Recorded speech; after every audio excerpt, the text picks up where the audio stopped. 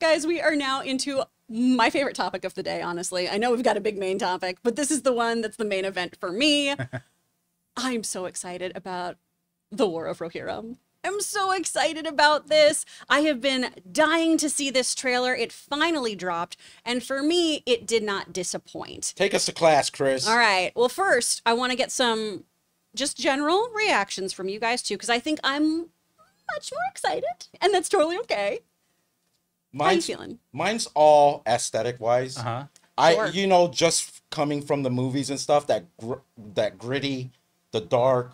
This was a little bit jarring, as in the animation style they chose. I understand it's it reminds me of the Studio Ghibli sort of, with mixed in with other things I've seen before. I could get past that.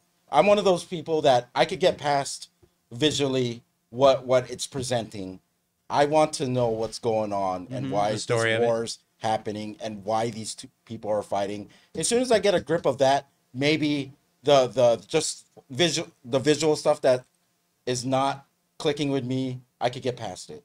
You know, but other than that, it was just the animation style. I thought it would be a little bit more. I don't know if you would consider this. Well, of course, the director, he's what? Is he Japanese? He's a Japanese director, right? Yes. For this film? Yeah. So maybe there's that influence in the animation too.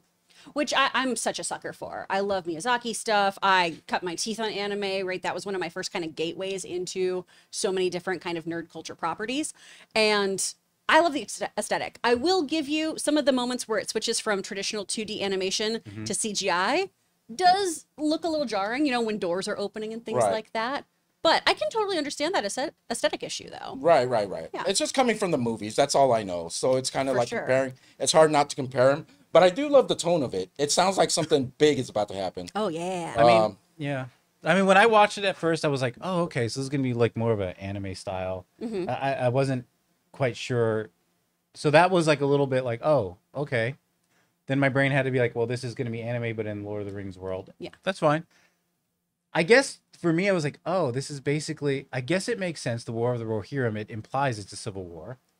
But when it was like, oh, well, I want these two to be betrothed. Well, I don't want to marry this person. Well, the dads fight, and then the one person dies, and now we're going to fight. And it was like, oh, I thought the story was going to be a little different. I thought this was going to be more like fighting off the more orcs Sauron and all that kind of stuff. Things. And sure. And in one sense, that can be refreshing because it's like, okay. And it does imply a little, like, with some edits, the rings, there's influence there. There's something more there.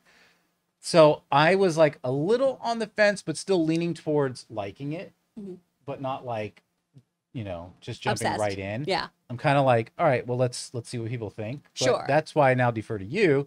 Educate me and why you love it so much. First of all, let's be clear that I have an inherent bias because I love Lord of the Rings more than anything in the world. My dog is named Gimli, son of Gloin. My voiceover studio is called Speak Friend Studio. I'm obsessed with this. My best friend's birthday is this weekend, and we're doing a Lord of the Rings eat-along. We're doing all the Hobbit meals. That's great. So I'm very into this. So War of Rohirrim is going to take place 183 years prior to the events of the Lord of the Rings trilogy. Right. Wow, that's all like right. what, a bunch of Yeah, generations. well, depending on how long those people Yeah, live. it depends. Right. If you're Bilbo Baggins, you're kicking. 111 You're going to be born soon. If you are a Dunedain, you're just having a great time. Right?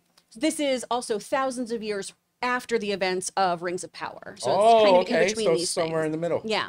And so this character here who's on screen right now, this is Hera. And what's really interesting is that she is only referred to in the appendices of Tolkien's writing and never by name. We only know that she is this king's daughter. And so the writers of this show thought, well, this is a really interesting character to kind of center things on and explore this, because then you do get to create a lot of your own lore with how extensive Tolkien and his son were with the whole world building of Middle Earth and all of its stories, the Silmarillion and everything. That's a really cool thing to go, oh, here's a nugget that hasn't been explored that I can expand Well, upon. I love that this has a touch into the histories then. Yes. Because at first I thought it was just like, well, they're just kind of like making an original story. It is for the most part, but it's still tied to some of his own histories. It's a footnote, but it's a footnote that is potentially worth exploring. Right.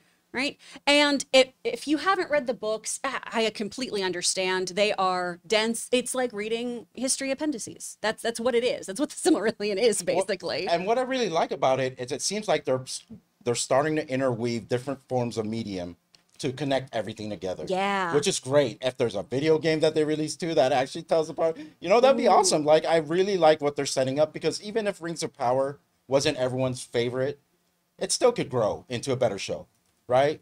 And so, like, if this takes off, we could get a sequel or maybe another, or just, from another timeline, a different exactly. a different style. Yeah. There's so much world to explore here, for sure. Side quest, did you ever play Shadow of Mordor? Yes, I have. Oh, that game is so good. It's great, but such a good game. You know, the games I really like are just the linear ones that actually followed the movie. You know, like the Two Towers. Those ones, you had to go the direction they wanted you to go.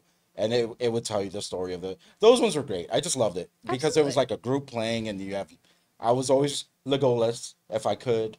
Gimli was also another character I like playing.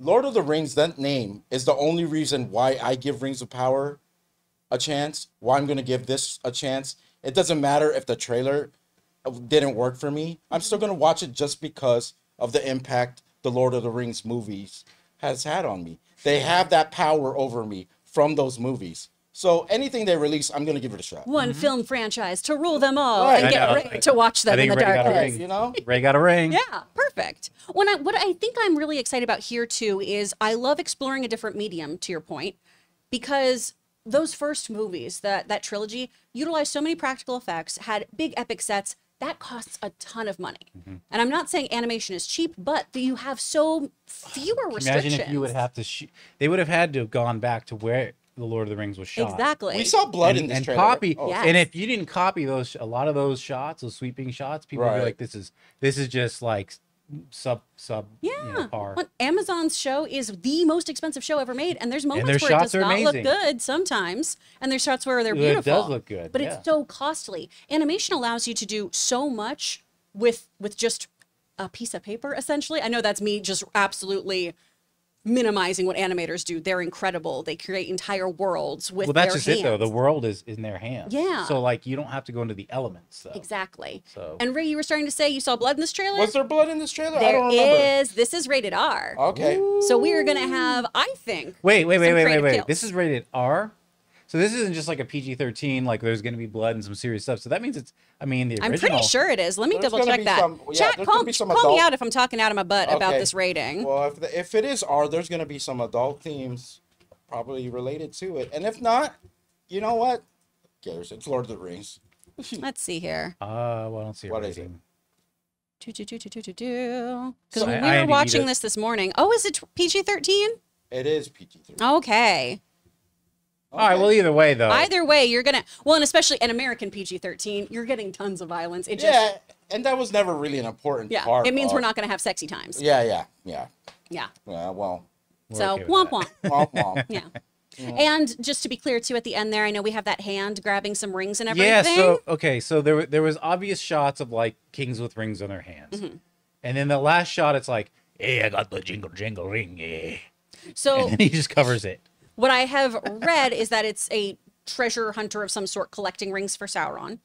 But we have to keep in mind, timeline-wise, the one ring is still with Gollum in the Misty Mountains with him in his cave. Right. So they that's just not going show to come that into play. as a I think it's for all of us to go, what's that? Oh, you like to tie things together. Yeah. Because obviously the events of The Hobbit are going to show us what happens to the ring and send it off on its trajectory. Yeah. Okay.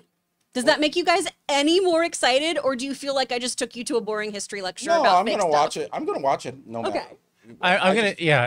I am assuming that the reviews are gonna be pretty good. I hope so. I'm already so. planning on seeing it. I'm just like, it's one of those movies where it's like, I'm either gonna have to be like, okay, well, this is sort of what I expected, or I'm gonna come out and be like, oh, that was so good. And also, I did say yesterday, I think I need one more trailer, just a little. Oh, sure. Just a little bit more context, and then I'm good to go.